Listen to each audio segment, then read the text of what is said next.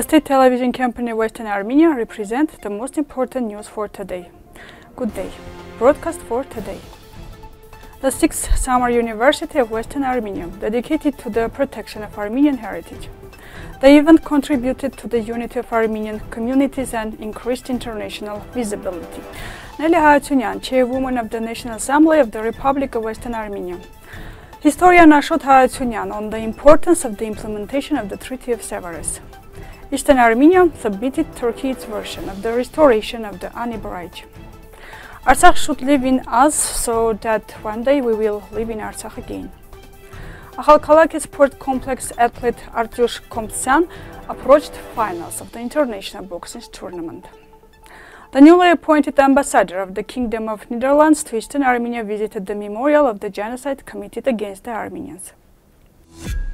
The National Council of Western Armenia organized the 6th Summer University dedicated to the preservation and development of Armenian heritage. The event took place on 8 September at the Notre-Dame-de-Narek Armenian Church in Lyon, Villeurbanne, France, Republic Villeurbanne Metro.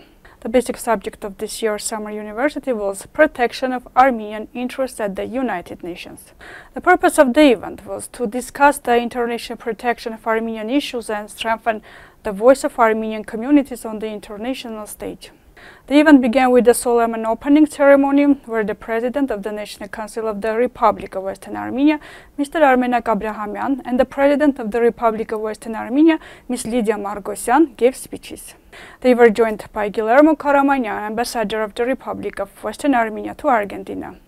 In their speeches, the speakers summarized the challenges and successes of protecting the rights of the Armenian people. They focused mainly on the Treaty of Sevres. The Treaty of Sevres, signed on August 10, 1920, is the international document that recognizes the independence of the state of Western Armenia and defines its territories. The treaty would be of great importance in the recognition of the rights of the Armenian people if the provisions regarding Armenia were implemented. During the event, Eastern Legion was also mentioned, which was founded during the First World War and struggled against the Ottoman Empire with the participation of Armenian volunteers. The bravery and tireless service of the Armenian legionaries contributed to the increase of international attention to the Armenian issue and the efforts aimed at the creation of future Armenian state. Members of the representation of Western Armenia were present too in Yerevan on the Zoom platform, as well as representatives of Artsakh. At the end, various discussions and question and answer sessions took place, during which the participants had the opportunity to exchange views. In 2024, on 8 September, at the Notre-Dame-de-Narek Church in Lyon, the 6th Summer University of the National Council of Western Armenia was held, dedicated to the preservation of Armenian heritage. Representatives of Armenian communities from different countries attended the event, as well as speakers who discussed the challenges of protecting the rights of the Armenian people on international platforms. Speaker of the National Assembly of Western Armenia, Ms. Nelli expressed her opinion on the event, having a speech after the event.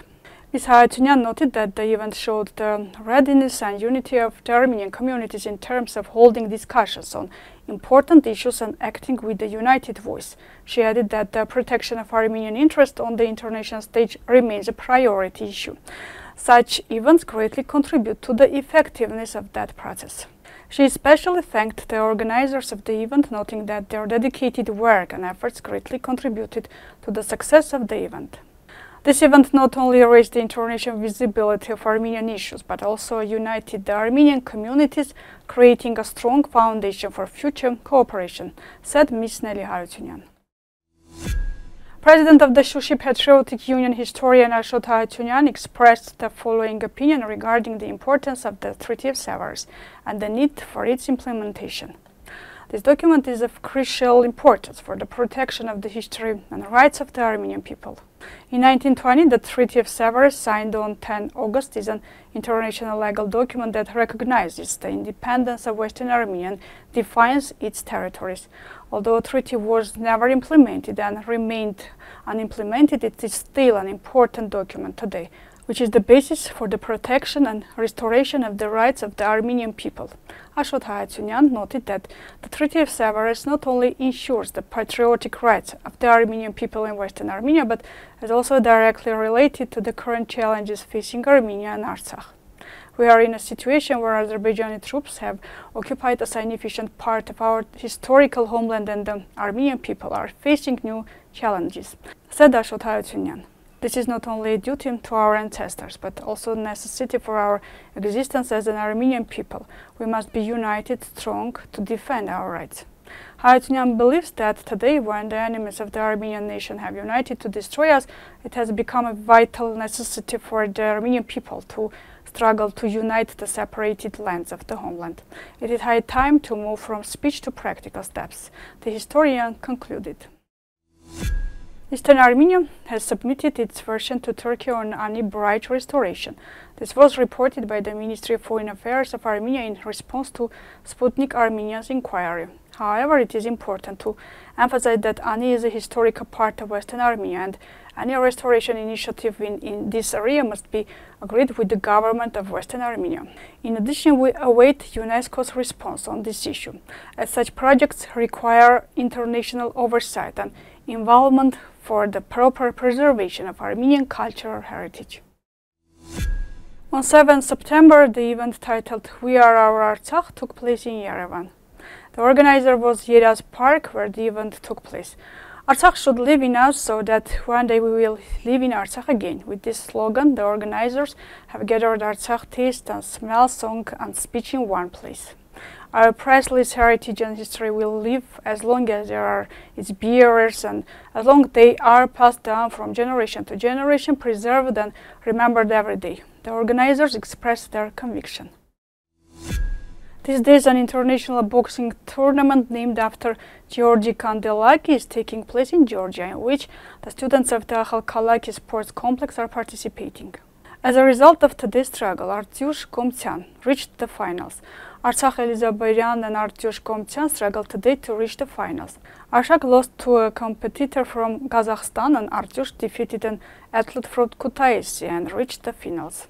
Earlier, Gor Ayvazyan also reached the finals of the tournament, who gave 2 fights, both of which were crowned with victory. The newly appointed ambassador of the Netherlands, Marieke Harriet Mondre Winter, visited the Genocide Memorial in Armenia, where she was welcomed by the director of museum, Edita Gazoyan, and the deputy director, Lucine Abrahamian. They presented to the ambassador the history of the establishment of the memorial complex, the history of the genocide against the Armenians, and introduced them to the memorials dedicated to the victims of the genocide in Artsakh and war in Artsakh organized by Baku. The ambassador laid a wreath at the memorial and observed a minute of silence in memory of victims. She also toured the museum and made a note in the guest of honor book. The ambassador was presented with books about the genocide against Armenians.